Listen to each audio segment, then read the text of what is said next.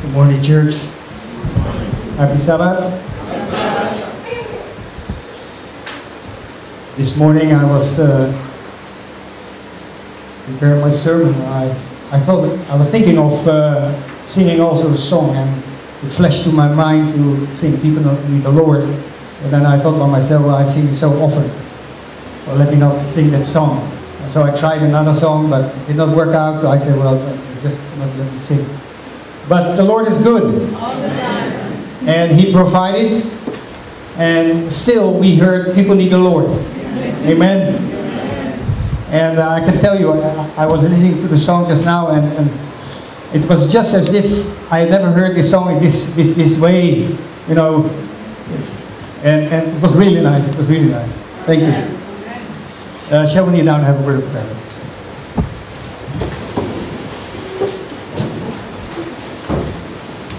Precious God and Heavenly Father, once again, Lord, we come before your throne of mercy, asking your blessing for this morning as we open your word and listen to your word of truth. And we pray, Heavenly Father, that you may endow us with your Holy Spirit and empty our hearts from all sin. And we pray, O Heavenly Father, that our minds will be filled with your word of truth of salvation. And we will pray, Lord, that the Holy Spirit will guide us into your word. O Lord, here we are, asking you to bless us and to forgive our sins in Jesus' name. Amen.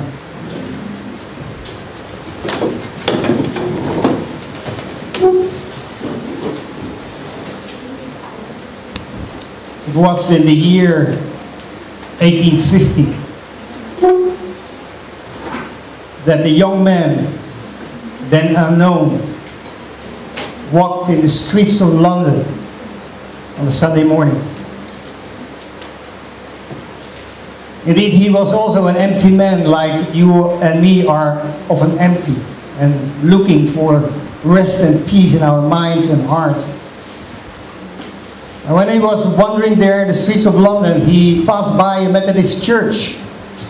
And the doors were open, and he saw people sitting there in the pews, and he heard a young preacher preaching a sermon on the text we just read in the book of Isaiah 45 verse 22. Look unto me and be saved, all the ends of the earth, for I am God, and there is none else. You know, when he heard that young preacher, that late preacher, it was not really a lettered preacher. It was a young man filling up the gap. And when he entered the pulpit, he focused on that Bible verse in Isaiah 45 verse 22. It was not a man of many words. It was probably just a short sermon. But one thing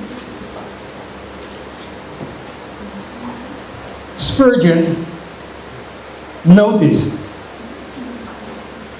is that in this Bible verse he found his hope and salvation. And this brought this young man into the church.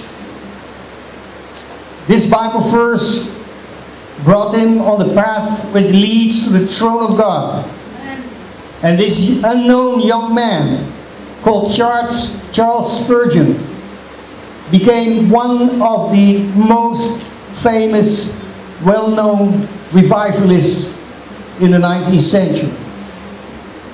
So you can see what God can do. We have a marvelous God. We have a God who can make something out of nothing. He can make out of a sinner, He can make a saint. This is a God we serve. Look unto me, the Bible says, and be saved. All the ends of the words, not one exempted. Salvation is for all of us. No matter your background, where you come from, your culture, your color, it doesn't matter. God is there for you, and He's there to save you through Jesus Christ. thank God that this preacher, this lay preacher, had not a sermon made of many words, but this gave Charles Spurgeon the opportunity to remember those 3 words, look unto me, and be ye saved. And it gave him so much power, so much hope, so much comfort, that he gave his life to the Lord, and he decided to work in the vineyard of the Lord until he died. In John 6 verse 40, the Bible says, and this is the will of him that sent me, that everyone which sees the Son and believe on him may have everlasting life. And I will raise him up at the last day. And in John 3 verse 14 the Bible says, and as Moses lifted up the serpent in the wilderness, even so the Son of Man be lifted up. If you lift up somebody, you are exalting somebody. You making him elevated. You put him on the spot. You highlight him. This is what we ought to do as Christians, looking unto Jesus and make him great. And we do that not only by looking at him, but by reflecting the light which Jesus is sending to us to others. Because that is our commission, why God has called us in this fallen world right before his coming. Knowing Jesus, lifting him up, there's nothing more, there's nothing else what we need more to do today. Reflecting Christ. And the reason for that is because there is no other name by which we are being saved. There's no other name under heaven given among men whereby we must be saved. Lift him up.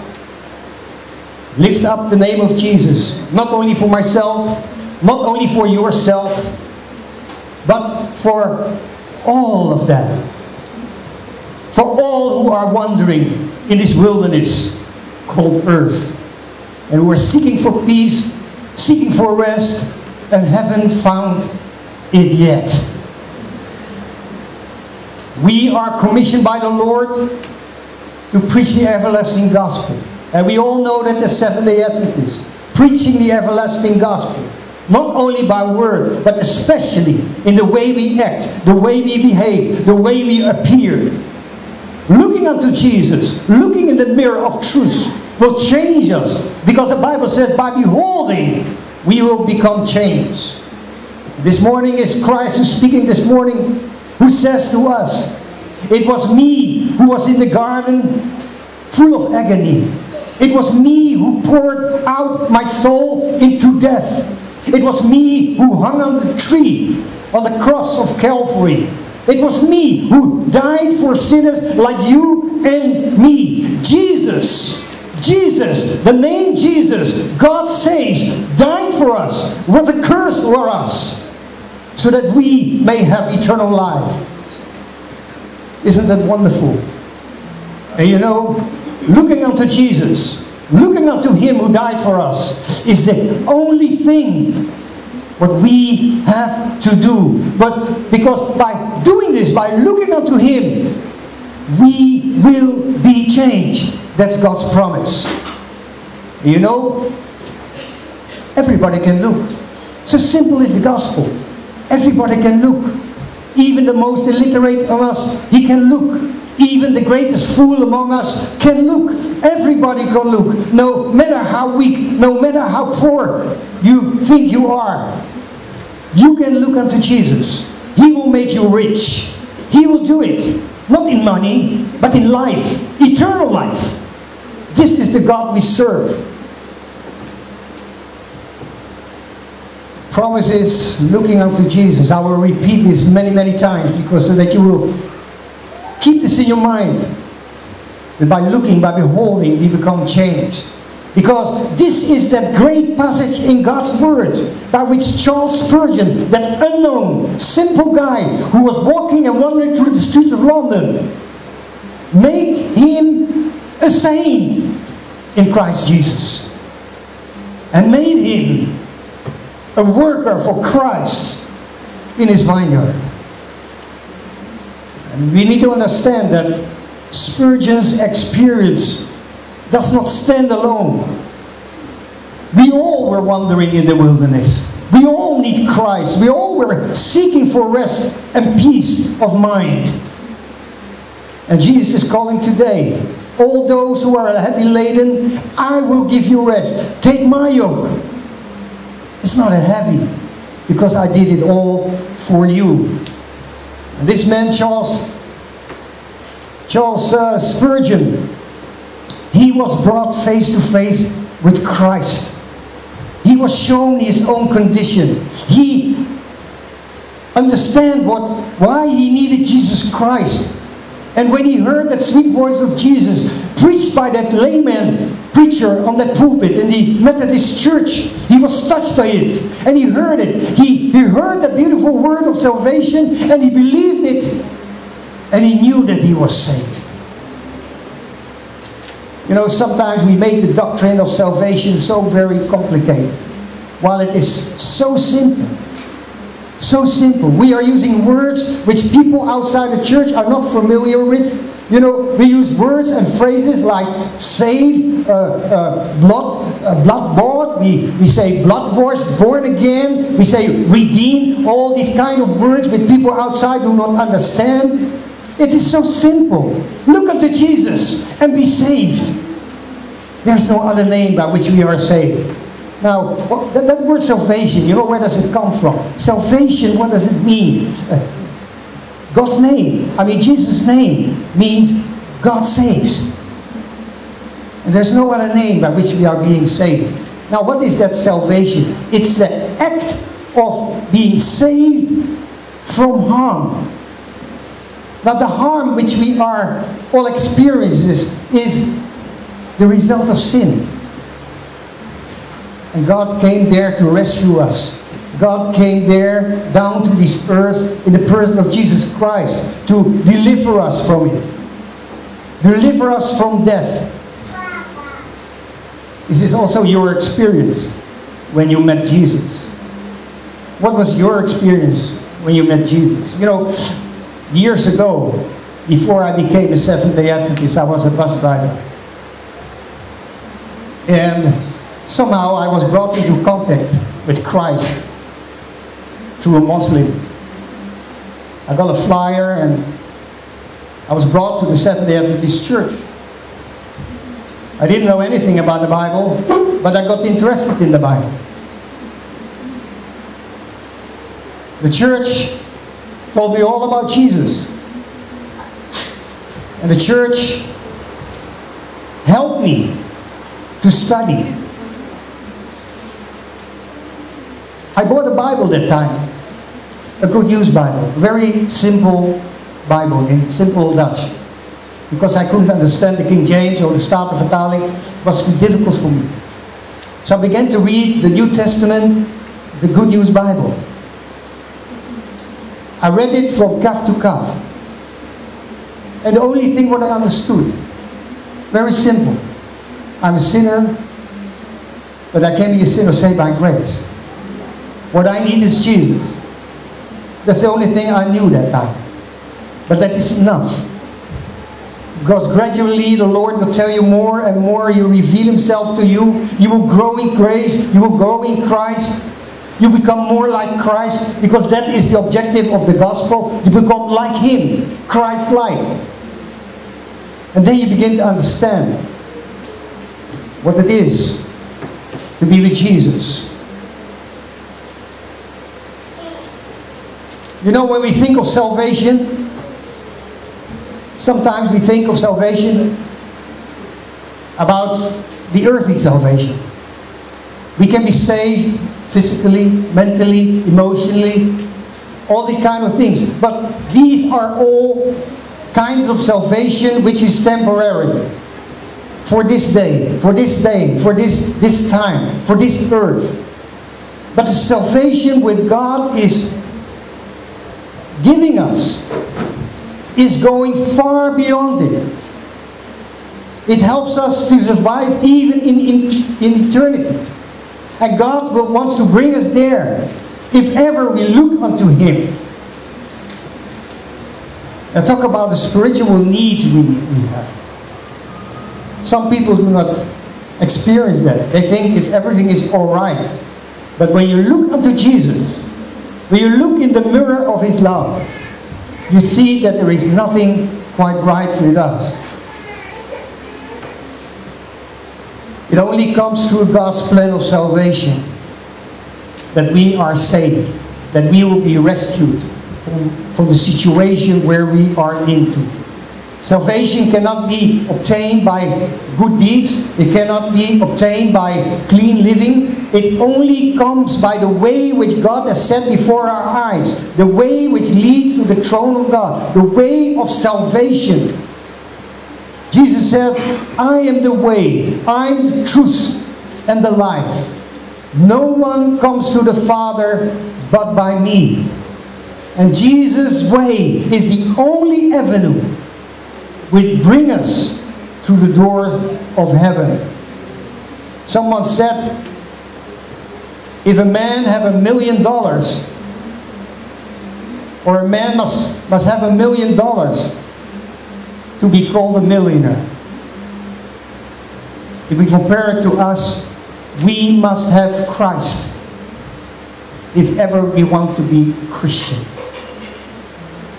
The Bible says, he that has the Son has life, and he that has not the Son of God has not life.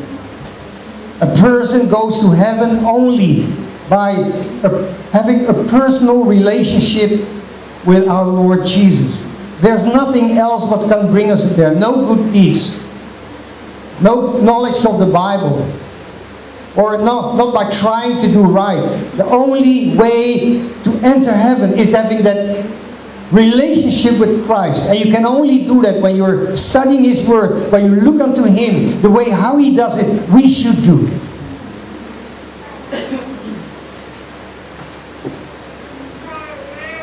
I wrote here one reason why I will be going to heaven is because one day in the past I looked unto Jesus. One day in the past, but it didn't stop there. One day in the past it was Jesus who forgave my sins. But if we do not keep on looking to Jesus, it will not avail us. We must look unto Jesus till He comes again. That is the only way. We should stop trying to do what has already been done. We should do the works of Christ. If we are looking at the Christ, if we allow Him to let His light shine on us, we will automatically reflect His light. It says here in Hebrews 2 verse 9, but we see Jesus, who was made a little lower than angels for the suffering of death, crowned with glory and honor, that He, by the grace of God, should take death for every man. Brothers and sisters, the cross of Jesus is the proof of God that He loves us. It says here, but God commended His love toward us, in that while we were yet sinners, Christ died for us. Would we die for an enemy? Would we die for somebody who has done us harm? Well, I think I have to think twice whenever I will do that. We would not do that so easily. We would die perhaps for our friends, but we would not die for our enemies. But remember, Jesus is different. He died for us while we were yet sinners. He died for us when we were enemies. He did it all for us. And if we have that picture in mind, the love of God, then we will finally humble ourselves and say, thank you, Jesus, that you did for us. Please give me the power to do the same for my enemies. And enemies we have. There are many, many in this world. In John 6 verse 37, the Bible says, all that the Father giveth me shall come to me. And him that cometh to me I will in no wise cast out. So, God did it for us. God is asking us now to act upon what He did for us. If we answer God, if we reply to what He's asking, if we connect ourselves to Him, He will do in us what we cannot do. And that is the work He already did for us. What He has done, He gave it to us. And His works are perfect. Jesus says, "For I came down from heaven not to do my own will, but the will of Him that sent me." You know, there is one thing God has given to us. It's very small, and God cannot touch it, and the devil cannot. The only thing is we can apply it. And it is that small rudder which moves the whole ship, our whole human life. And that is the will, which is very, very important. And if we set our will towards to Jesus and say like Jesus, how He prayed, "Father, not my will, but Thy will be done." We have to set aside what we want, what we find important in this world, and allow God to let Him do His will in us. That's not easy, because the natural man is tend to do his own will, make his own decisions, do what he likes, do what he wants, do what he thinks is good for him. But if we act like that, we are just blind and deaf at the same time. We don't know our own heart. So therefore it's better when the Lord speaks to us, act upon it and do it. And if you cannot, nobody can. If we allow Him, then we can.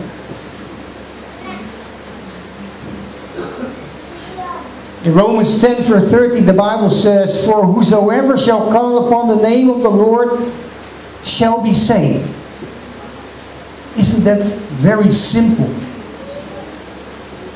I'm not saying that what God has done for us was simple.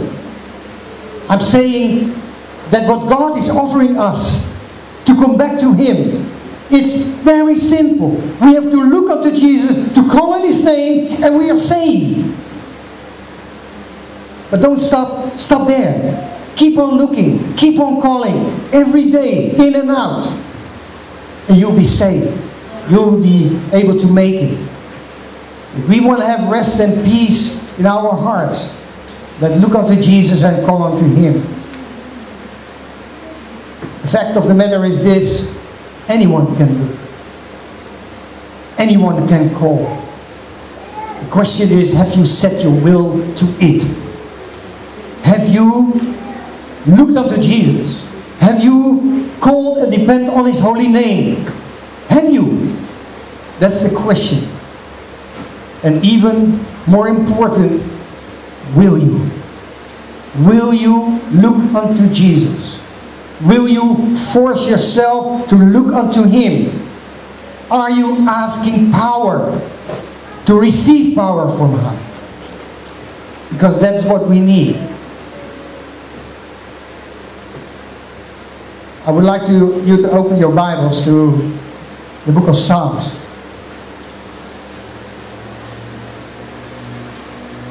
Let's first start in Psalms 51. Here you find David speaking. You'll find here praying for forgiveness. You'll find him here confessing his sins. And he starts with saying, "Lord, have mercy on me." In fact, he is saying, "Lord, that which I deserve, please don't let it happen. Have mercy on me." And that which David acknowledged what he deserved is losing his eternal life. He said, "Lord, let it pass by. Have mercy on me, O God, according to thy loving kindness, according unto the multitude of thy tender mercies." And then he says, "Blot out my transgressions." Forgiveness is not enough. Because it will still be there, written. He says, no, blot it out, wipe it away, as if it has never been there. This is asking. And you can see here that he's not asking for favors of the Lord. He's also doing something in return. And that which we also do in return. And that is namely to tell it all to Jesus. Because he says here, blot out my transgressions. He's telling God, look, this is how I am. This is what I did. I've been a murderer. I've been an adulterer. I've done everything what was against you. So please, forgive me. Have mercy on me. Blot out my sins. Wash me truly from my iniquity and cleanse me from my sins. And the reason for that is, why he's saying this, you find in verse 3. It says here, now you get the answer, for I acknowledge my transgressions, and my sins is ever before me. David was a man who saw who he was, who he really was. He was probably one of the most rich men of the world. He was the most powerful man of the world. He was a king of a kingdom. And still, he made himself from very high, from very great, to very low and very humble. And he said, Lord, here I am. Take me as I am. And the only thing what we can give God, the only thing what we can give in return to his mercy and grace is our sins, because he has bought us with a price. When we keep what belongs to God, it makes us a thief. So this is what David understood. Against thee only have I sinned, and done this evil in thy sight, that thou mightest be justified when thou speakest, and be clear when thou judgest. And then he says, behold, I was shapen in iniquity, and in sin did my mother conceive me. Behold, thou desirest truth in the inward parts. We are so focused on the outward part. We come to church, put on our nicest clothes, make our hair nicely. I have no hair, many of us not, but some of us have, especially the women among us. And they make ourselves beautiful with all kind of arrays and costly things. We put on a nice watch because we go to church. We shine our shoes, and look, here I am. Who are you? I'm a Seventh-day Adventist. Can't you see it? The outward part. But God is looking on the inward part. The inward part should shine and be cleansed from all unrighteousness. The people will see it. Don't worry. The people will see you. The people will see you because they are a little bit different than you are. And not because of your earrings, not because of your lipstick, not because of your short dresses and your shiny shoes and your nice suit. No. They will see it because Jesus is there.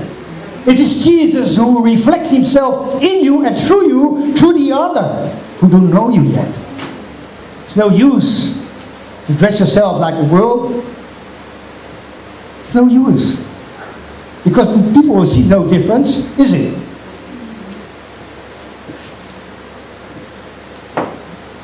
So behold, thou desirest truths in the inward parts, and in the hidden part thou shalt make me known wisdom, even in the hidden parts.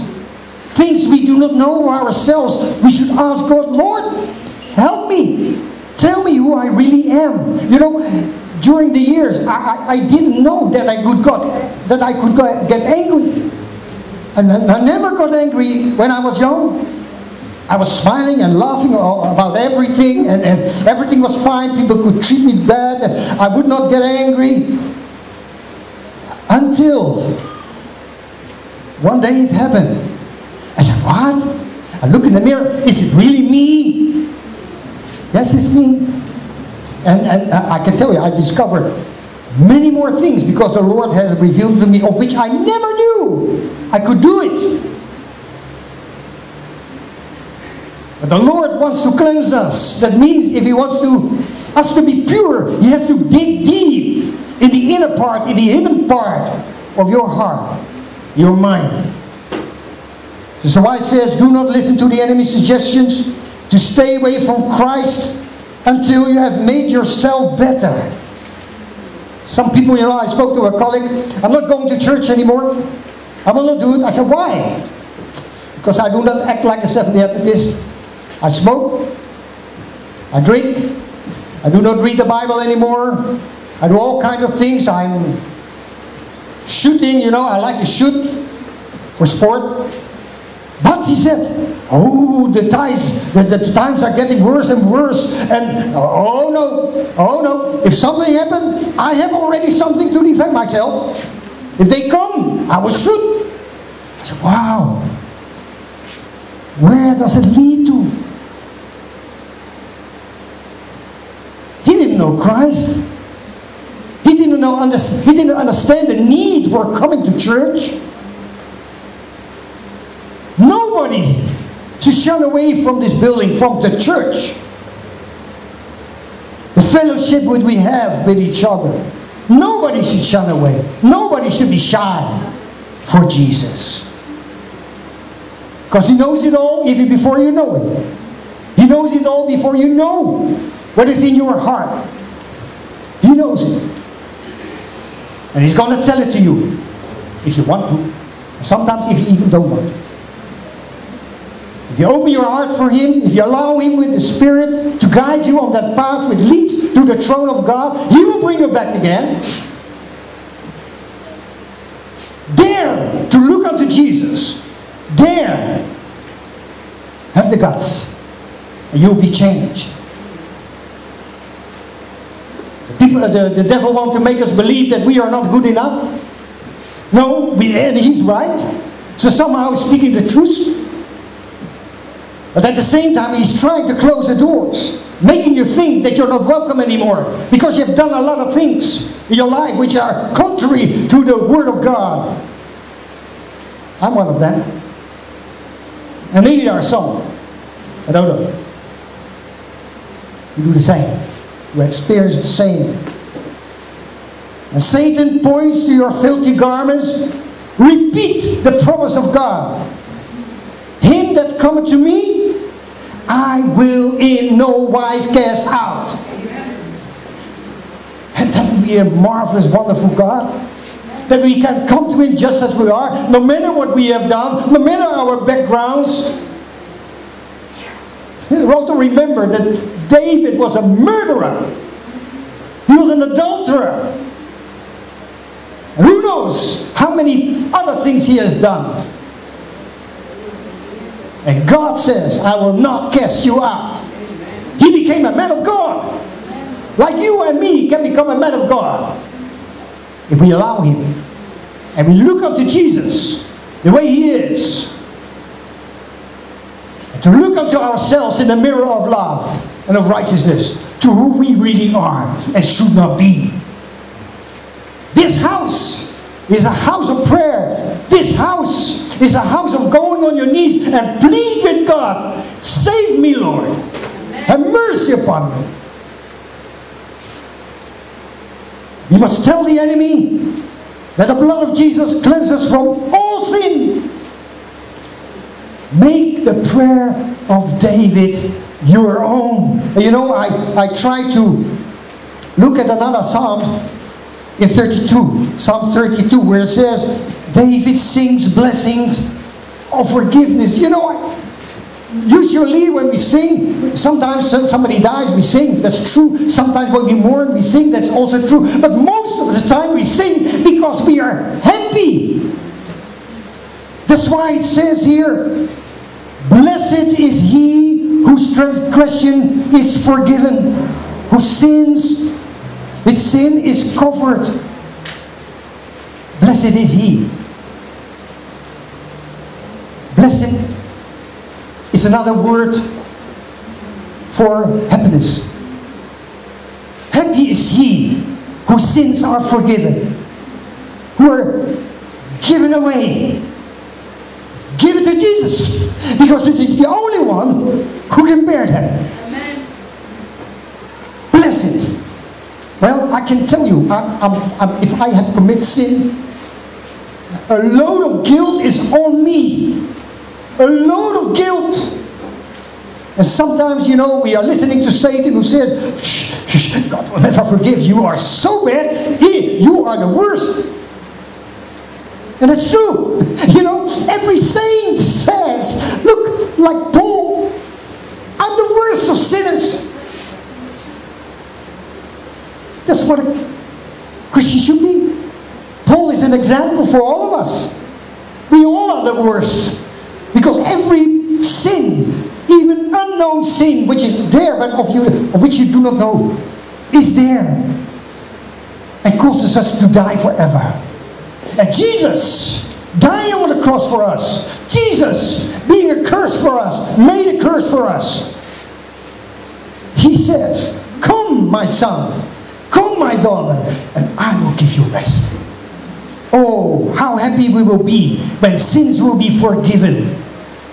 If ever we dare to tell it all to Jesus. Not to your neighbor, not to whoever here in the church. No need unless you have committed something against the person itself. But if you go to God, tell it all.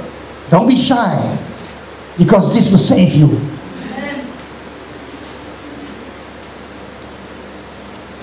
First verse in Psalm 32 is a promise. The promise is that blessed is he whose transgression is forgiven, whose sin is covered.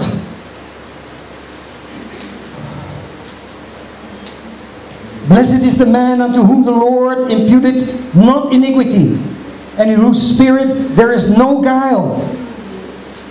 You have to skip a few lines. In verse 5 it says, I acknowledge my sin unto thee. Here again, David again speaking. When he comes for the Lord, he asks him for a favor. He asks him to bless him. He asks him to make him happy again. But the Lord says, not without confessing your sins.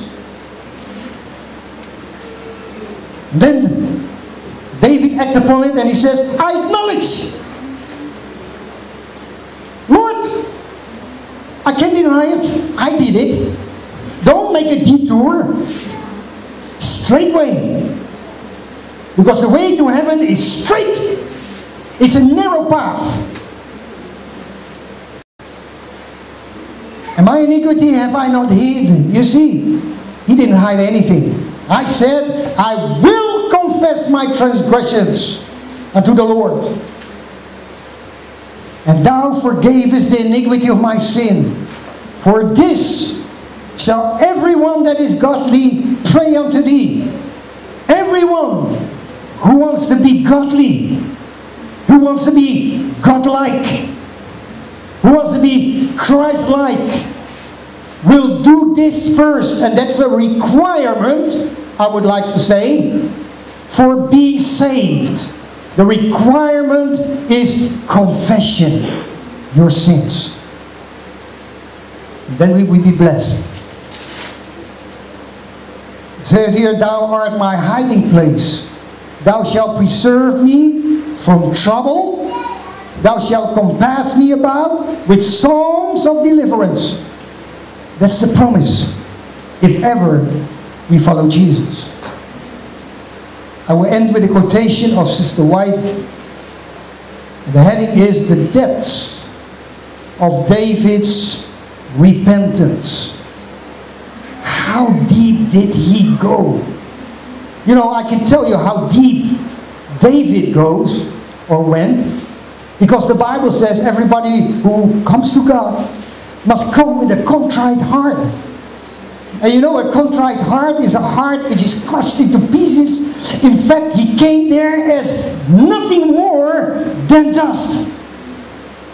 And the only way to come to God, and the only expectation you can have, if God wants to make a change in you, that you come to God, in Jesus' name, as dust.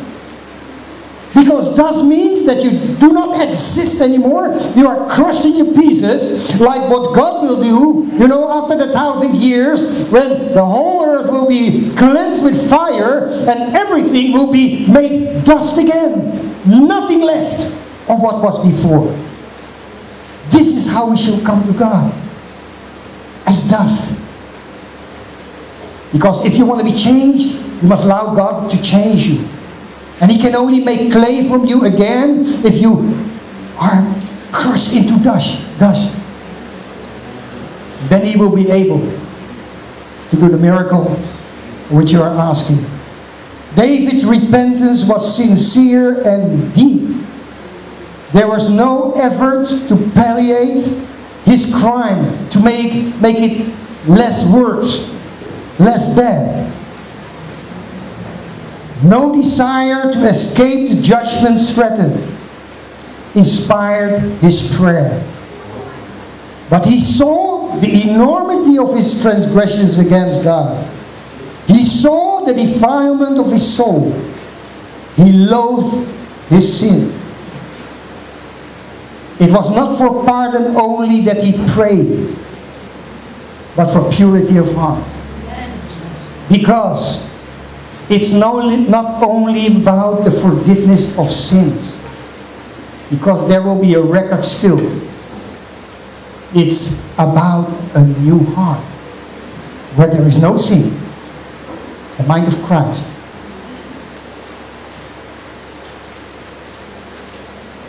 David did not in despair give over the struggle. In the promise of God to repent, to repentant sinners, he saw the evidence of his pardon and acceptance. You know, when you give your heart to Jesus, when you allow Him to chisel your heart, everything will be all right. And I pray this morning that God will give us the power to give our heart to Jesus. I'd like to end with a small story, short story. It's about a man and a boy who were walking across the street. And the man who was next to the boy saw him carrying a pot with honey. And of course his mother told him that, look, I want you to bring the honey home, but be careful that you will not waste the honey. And make sure that if ever you get dirty because of the honey, because the pot was full, make sure that you do not try to cleanse your hands on your pants or your coat. But somehow it happened, maybe accidentally or purposely.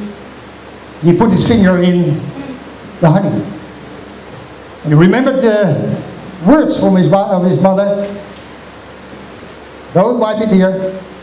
So he thought, well, where shall I put it? Well, the only way where I can put it is my mouth. So he did like that. And the man next to him asked him, he said, what is that, boy? He said, that's honey, sir. Oh, I see you're putting it in your mouth. Is it nice? Nice, sir. Thank you.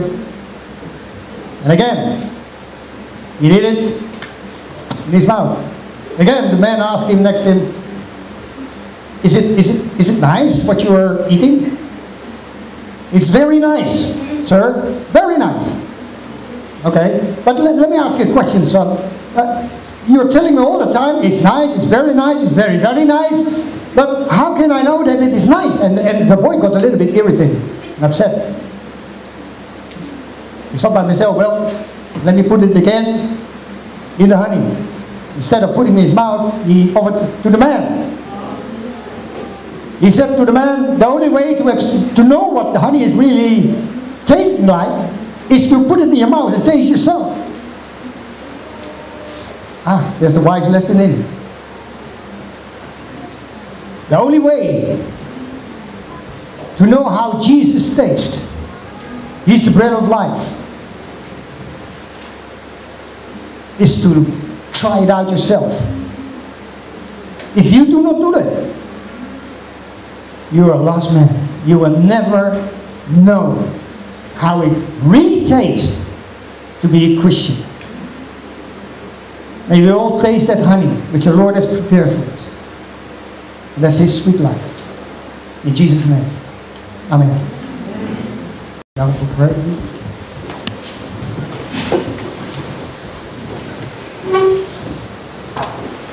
Gracious God and Heavenly Father.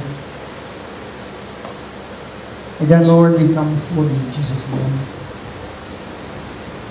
I'd like to thank you, Father, for the prayer of David. You know now, Lord, the way how we can reach heaven.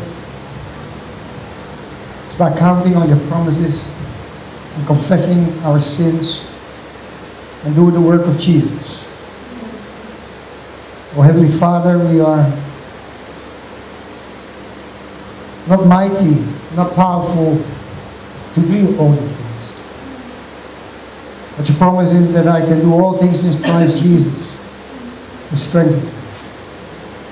And here I am, oh Lord, here we are, kneeling down before you, asking your blessing for the coming week, where we will meet new challenges. Oh Lord, help us out. Let your presence not wander away from us, but rather, Father, let the presence of Jesus accompany us. Whatever we do, Lord, whatever we think, will be according to thy will and will be pleasing. So, Lord, bless each one of us. The Lord bless thee and keep thee. The Lord make his face shine upon thee and be gracious unto thee. The Lord lift up his countenance upon thee and give thee peace.